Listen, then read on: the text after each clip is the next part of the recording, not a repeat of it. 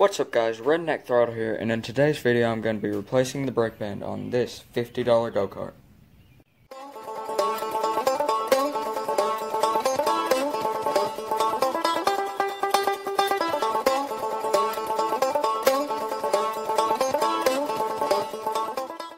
And by replacing this brake band on this go-kart, it will start the build series of the $50 go-kart, so stay tuned for that. So I'm going to take off this brake band and I'm going to order the new one.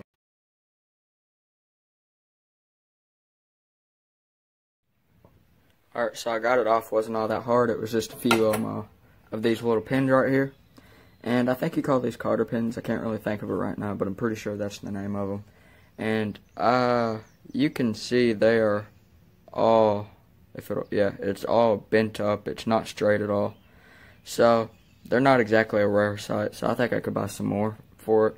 But even if I can't find any, then I can just hammer these back down to straight again, I guess. This one's pretty straight. This one's just fine. And then for the actual brake band, I'm just gonna order a new one because it's like ripping apart and it just feels flimsy and old, and it'd just be easier to get a new one. They're about $16, $18 on the internet, so I'll just get a new one. And then we'll install it and see if it works. So I was looking up all the brake bands that I could find, and they were all different sizes, like that 4.5 inches, 5 inches, 4 inches, and I'm glad I figured that out. I'm glad I saw that, because I have to measure this drum, is I think what you call it. It's not just a circle, and it was 4 3/4 inches, and since the drum is 4 3/4 inches, you don't want the brake band to be 4 3/4 inches, because then it would just sit on it and it would just create friction all the time, and you wouldn't want that because it would just be as wide as the drum is. So I'm gonna order a 5-inch brake band, and hopefully that should be pretty good because it shouldn't touch the drum until I pull the brake pedal. But well, I guess we'll just have to see. So the brake band finally came in. It took a little while, but obviously it's Amazon, so it's gonna take a little while. But yeah, I'm covering the address shipping plate because I don't want you guys to come and try to touch me and stuff. So yeah, well, let's install it. So I didn't record myself when we was installing it because I was with my grandpa, and it's sort of weird recording when family's around because you're sort of just like, hey, talk to the phone, okay? I'm trying to make a video here. So it's a little bit awkward, so I didn't record it. But when I first got this brake band, I thought it was going to be a little bit too small for the drum.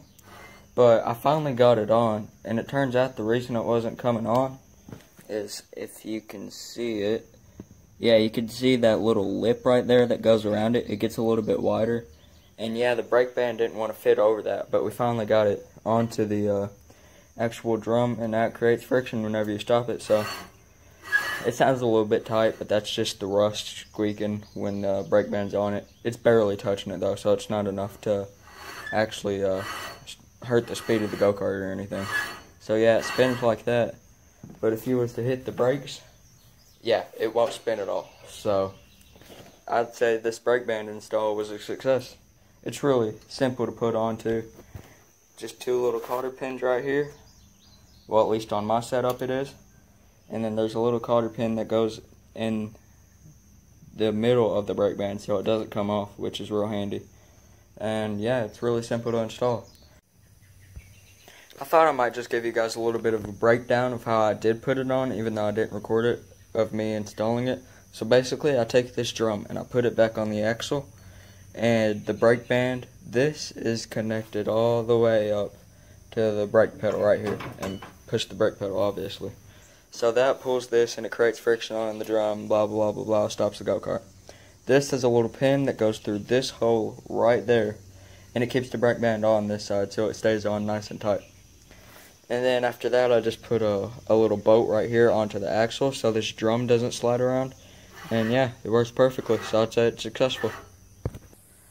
So if you guys watched up until this point, which is really surprising, like the video. I'm just a redneck on YouTube trying to get some likes on a video, so just help me out. Remember to subscribe and tell your friends about the channel. Thanks for watching me do a really bad video of a brake band replacement. And remember to stay tuned so you can figure out how this $50 go-kart turns out. So thanks for watching.